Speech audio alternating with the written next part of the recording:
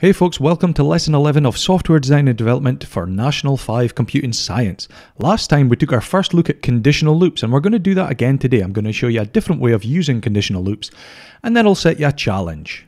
Next time we're going to look at these predefined functions, but today let's stick with conditional loops. So let's go to Replit. I've got a new Replit. I've called this Conditional Loop 2, because this is the second way that I want to show you how to use conditional loops. Last time we used a conditional loop, it was to make sure that the user's age was within two values, so they had to be between 18 and 30. We did that by saying while age is less than 18 or age is greater than 30, tell them to try again. And this is a basic rundown of what we did last time. We got an age, and if it was too low, we told them to try again. If it was too high, we told them to try again. If it was within the range, it's fine, it just exited. So that was the last time. A conditional loop using a complex condition. Here we have it. This time what I'd like to do is create a different program. So this one's just going to do some simple maths, and we're going to ask the user to enter a couple of numbers, do some sort of mathematical equation. But if the user wants to continue, we will loop again and offer them the chance to do another mathematical equation. It sounds a bit more complicated than it's going to be. Let me show you how you do it. So first off, we need a variable that's going to be used to control the loop. I'm going to call this one again. And if we want to go again, the user will type in yes. So what we can say is, while again equals yes, then we are going to perform what is inside this loop. So what are we going to do in this loop? Well, I said we're going to ask for two numbers. So we're going to have number one equals, I'm just going to use whole numbers, int input, enter number one. And we'll do the same, I'll copy and paste, but this is going to be number two. Copying and pasting is good in programming, but only if it's your own code that you're copying and pasting. Obviously, when you become a professional developer, you can copy and paste anyone's code. But in school, make sure it's only your own code that you're copying. But it's okay to do it because it's your own code. It's not like you're copying someone else's work, it's your own work. You're just repeating it. Right, so what are we doing with these? So the answer is going to be number one to the power of number two. Nothing fancy. And then we're going to print the answer. And I'll just add a little message first. So what I'm going to say is the string version of num1 plus to the power of the string version of number 2 plus and equals, and then I'm going to add the string version of the answer. I'm going to move this along so we've got more room to see the code. Here we are. So look at what's happening here. We're going to start a loop, and while again equals yes, I'm going to get a number from the user, get another number from the user. I'm going to find an answer by raising number 1 to the power of number 2. I'm then going to say number 1 to the power of number 2 equals number 1 to the power of number 2, the answer. Now, if I run this, what's going to happen? Well, let's take a look. It's going to ask me for two numbers. There we are. And it automatically just continues, and it keeps going. And it's never going to stop. This is what's called an infinite loop. It's never going to stop.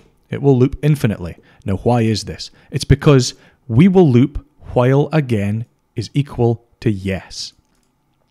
Again is always equal to yes. We're never giving the user the chance to change this value. So let's ask them, do they want to change it? So what we do is we overwrite again. So we reset it with a new input from the keyboard.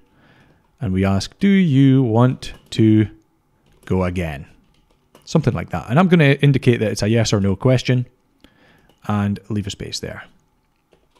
So now what it's going to do is pretty much the same thing, but between the questions and the results, it's going to ask us if we want to continue. So let's do 2 to the power of 5, and it gives us the answer. Do you want to continue again? I'm going to write yes, because I do. And we ask for another couple of numbers. And do we want to continue? Now, because it's only checking if yes is what again equals, I could type anything and it will stop. It will only continue if again is equal to yes. So this is another way you can use a conditional loop. We're using a question that the user answers to control whether we continue through the loop or not. So that was just a quick example. Let's have another challenge. And I'll explain how to complete the challenge in a minute. So first, here's the challenge. Write a program that asks the user for how many items they want to buy. The number of items must be between 1 and 5, so you're going to have to use a while loop here. There's a clue. Ask the user for the cost of each item one at a time, then add that cost to a running total. The cost of each item must be between 1 penny and £10. If the total cost is over £30, give the user £5 discount. This is going to be an if statement. And finally, display the total to the user at the end.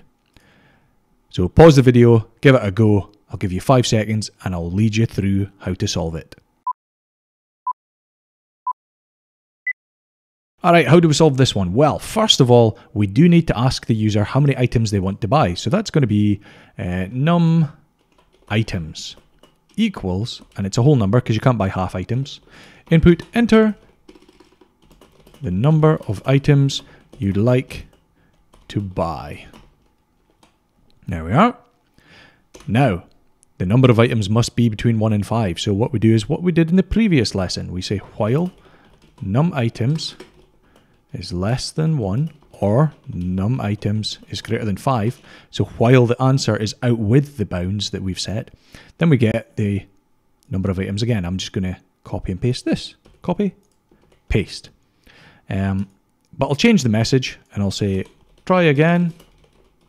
Must be between 1 and 5. Spelling is very difficult for me. Okay, so far we have gotten a number of items and made sure it's between 1 and 5. What's next? Ask the user for the cost of each item one at a time. Well, how do we do that? How do we know how many items we're buying? Well, we could just say item 1 equals float input. What's the cost of item 1? And then put in the pound sign. But what if they type in 3 items? What if they type in 5? What if they type in 2? We can't create a varying number of variables. So what we need to do is use a fixed loop. So we know before we start looping how many items they want to buy because they've typed it in already. So what we can say is for x in range num items. Remember what this does? This will loop this many times. So num items could be a number between 1 and 5. Let's say it's 1. It will loop 1 time. If it's 5, it'll loop 5 times. Now what do? We get the cost of an individual item. And we'll just do this once each time around the loop. And we'll add that cost to a running total. So the cost equals a float, because look, it can be decimal numbers. And we're getting it as an input from the keyboard. And we'll say enter the cost of item. And what item are we looking at? Well, X contains a number in this range. Remember, ranges start from 0 and have this many numbers. So num items, if it's 5, it'll go 0, 1, 2, 3, 4. Always stops one less than that one. But because it includes 0, it's that many items. Enter the cost of item str x plus 1. Do you remember doing this in the fixed loops program? And then I'm going to add a colon, a space, and a pound sign because it's a cost. Okay. Now what do? We add this cost to a running total. But we don't have a total yet. I mean, we could say total equals cost, or we could try and say total equals total plus cost. But what we're going to run into is accessing a variable that has not yet been created yet. Not yet been created yet. Yeah, that's perfect sense. So this variable doesn't exist until this line of code, so we can't refer to it in this line of code. We have to create it beforehand. So we'll do it up here. We'll say total equals 0, because before we've started adding things to the total is going to be 0. What's next? We've gotten a cost of an individual item, and we've added that to the total, and then we're looping again. That seems fine. I think this for loop is finished. So we've got our total, but we need to check. If the total is over £30, give them a £5 discount. Okay, what we say is, if total is greater than 30, then... Now we could type 30.00, but 30.00 in the computer's mind is exactly the same as 30, so we don't need to. So if the total is greater than 30, then we give them a £5 discount. How do we do that? We say total equals total minus 5. Easy peasy. Bardzo łatwe. Final instruction, display the total to the user at the end. Print. Your total is, and then a pound sign.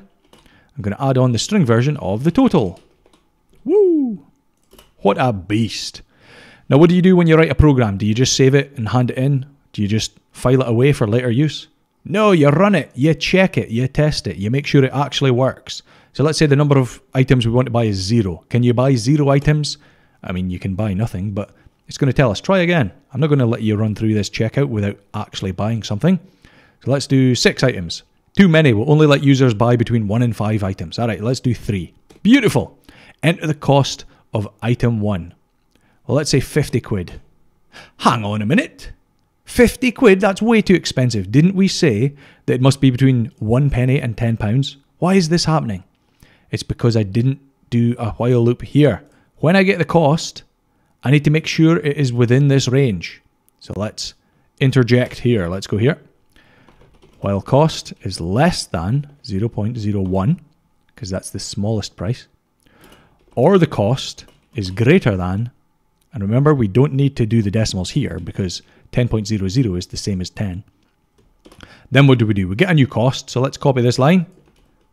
We're being efficient. And instead of just saying enter the cost of item, I'll say try again. Same as before, try again. Must be between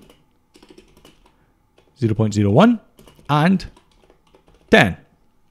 Let's run it again, see if it works. Now I'm not going to bother testing this part, I can use a normal number. So 3 items, enter the cost. Let's try 50 again. Haha, now it's working. Try again. Must be between 1 penny and £10. Beautiful. Let's try free. Let's see if we can get something for free. Nope, because that's less than a penny. Okay, let's buy something for a penny. That's way too small. 1/10 of a penny. And let's try something for £10. Beautiful. Okay, and it's counting the numbers properly as well. 1, 2, and 3. And let's do one for £7.50. Oh no, we've run into that error again. So this is a problem with how computers store floating point numbers. Again, this is too advanced for National 5 Computing Science and we don't have the time to go over it. Sometimes you'll run into these problems.